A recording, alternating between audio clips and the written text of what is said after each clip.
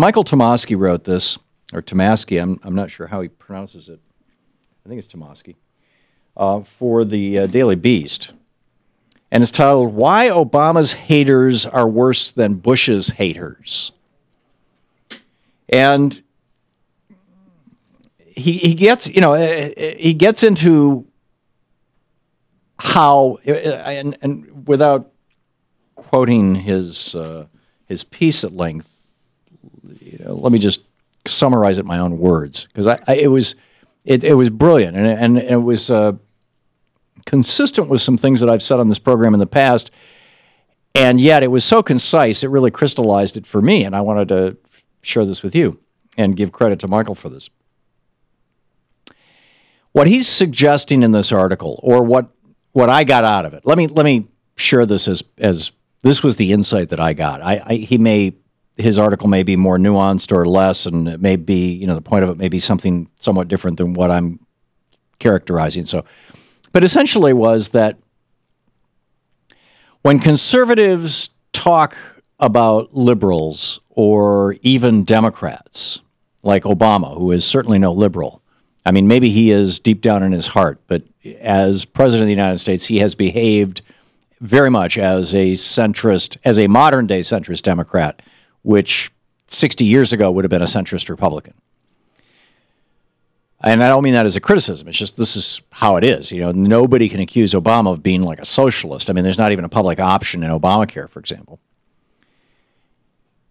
And he's talked about being willing to put the chain CPI on Social Security rather than expanding the program. Social Security, one of the few programs that you could actually argue is socialist. So when conservatives characterize Democrats, they do it in the context of culture. Our way of life is under siege. That person thinks differently than we do, lives differently than we do, has a different set of values than we do, is the other. Now, this is characteristic, and Tomasky doesn't get into this at all in his article, but I'm going to add this. This is characteristic of movements, conservative movements, worldwide and throughout history. The uber-conservative movement of the fascists, for example, in Italy or Spain. I'm not going to even go to Germany because of the old saying about you lose the argument, but we can do this with others. The Pinochet, taking over in Chile. Who is he killing? I mean, he was literally executing people, throwing people out of helicopters, killed so many people in the National Stadium that there are a lot of people who won't go to the soccer games in the National Stadium because they think it's desecrating the memories of the mass murders that Pinochet held there. Pinochet, of course, did this military coup. By the way, Michelle Bachelet, in Chile they pronounce the T. Michelle Bachelet was just elected along with a large enough majority in the legislature in Chile that it looks like she's actually going to be able to get some good progressive left-wing stuff going in Chile. It's a big deal because the previous president was a conservative, and then the previous president before that was her, and she couldn't get anything done because the parliament stalled her. So the people in Chile have said, okay, cool, bring it back. But I digress.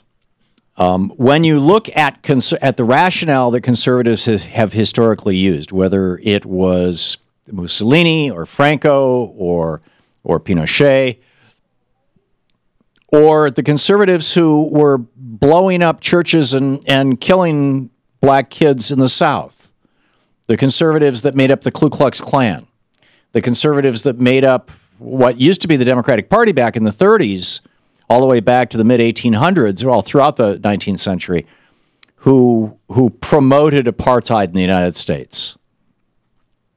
Segregation now, segregation forever, right? It was a conservative position. I was a Democrat saying that, but he was a conservative Democrat, George Wallace and Lester Maddox. And those are the positions, this Nixon's whole Southern strategy was, LBJ threw those guys off the Democratic Party bus by signing the Civil Rights Act, and so let's pick them up for the Republican Party, and they did. But anyhow, conservatives always frame the other side as being different culturally. Liberals, on the other hand, when they talk about the opposition, they don't talk about culture. They talk about politics. And this is his point about Obama's haters are worse than Bush's haters. Because when we, back during the Bush administration, we who disliked the Bush administration policies were criticizing Bush, we were not saying things like George Bush is, well, not all of us. I guess in some ways I was saying, but by and large, the Bush was like the next right winger. He's taking us in a fascistic direction. But by and large, the Democratic critique of Bush was mostly, we don't like his policies. We don't like the war. We don't like his tax cuts for rich people. Very specific things. We don't like these policies. Whereas the conservative critique of Obama tends to be, the guy's a socialist, he's not really an American, where's his birth certificate, those kinds of things. And so I just thought that was really interesting, that liberals, by and large, are not wired to view conservatives as something other than being fully human brothers and sisters. In fact, it's wired into the liberal DNA. I mean, the closest I could get to this in my criticisms of Bush, at my most extreme, was to say that he's probably a sociopath. In other words, he's one of us, but he's like defective, damaged goods. Whereas the conservative critique of liberals is they're not even one of us. I thought this was really, really interesting. Okay, number one. Number two, this whole issue of companies, this is a great piece in the Washington Post, companies agreeing to buy back their shares or aggressively buying back their shares.